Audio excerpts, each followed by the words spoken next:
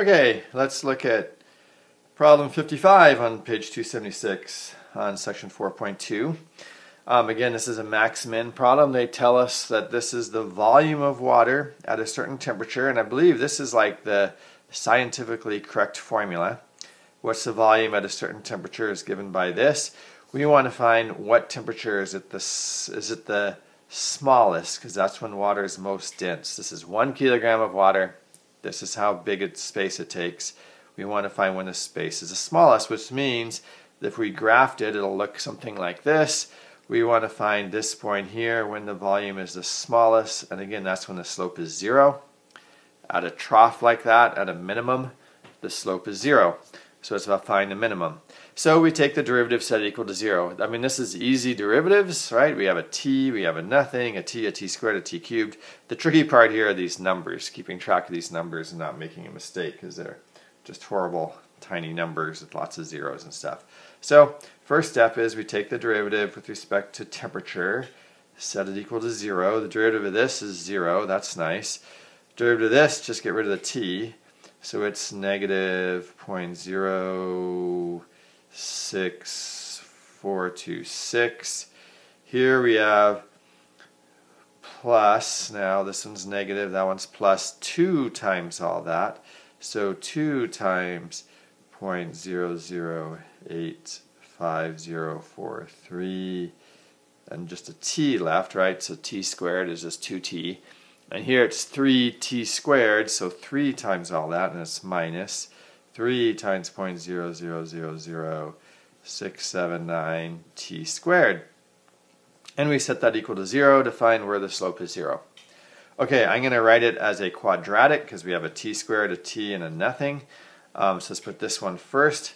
So 3 times 0.000679, all that stuff, is negative 0.0002037 t squared.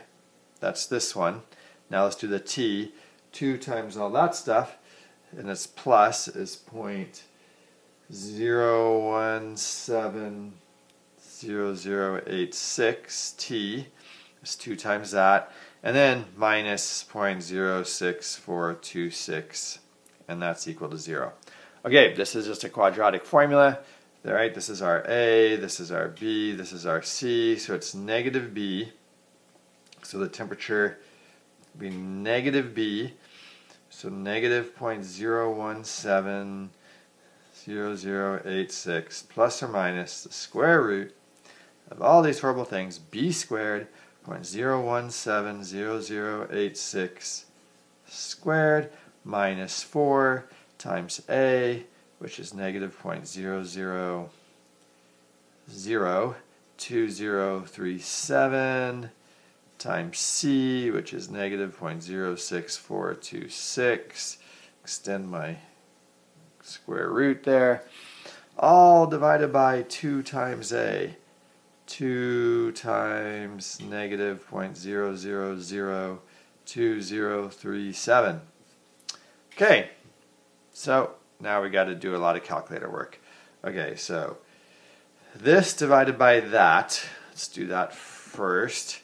Negative 0.0170086 divided by 2 times that, and I get 41.749, and it's positive. We have a negative, so that's positive, so that's right.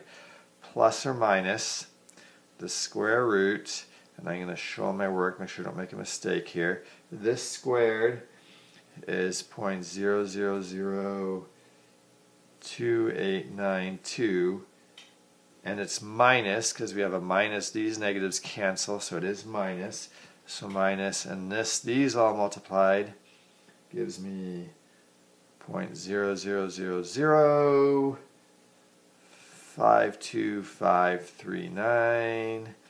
And that's all divided by this times 2, which is negative 0.0004074. Okay, so this is negative, that's plus or minus, doesn't really matter, it just makes the plus 1 negative, the negative 1 positive, so it's still 41.749 plus or minus this divided by that, and I get that to be 37.775. Okay, so we have two answers, and they say which is which answer. However, they do say in the problem between 0 and 30 the volume is given us. This only works between 0 and 30. If we add these, the temperature is 78 or something, 41 plus 37.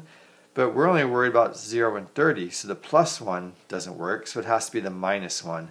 So we'll choose the minus 1 to get it between 0 and 30. So 41.749 minus 37.775, and I get 3.974, and that's, we're talking about degrees Celsius here. Okay, so the water has the smallest volume at 3.974 degrees Celsius. That's when it's the smallest volume, which is actually true. Water is densest at about 4 degrees. When it's pretty cold, 4 degrees Celsius, water is actually the densest. So, okay, so 55 is really not that hard. It's just a lot of numbers and keeping the numbers straight, and good practice with quadratic formula and everything. So the calculus part was easy, right? Taking the derivative and setting it equal to 0, that was the easy part. It's just following all these numbers and doing a quadratic formula right. So, okay, thanks for watching.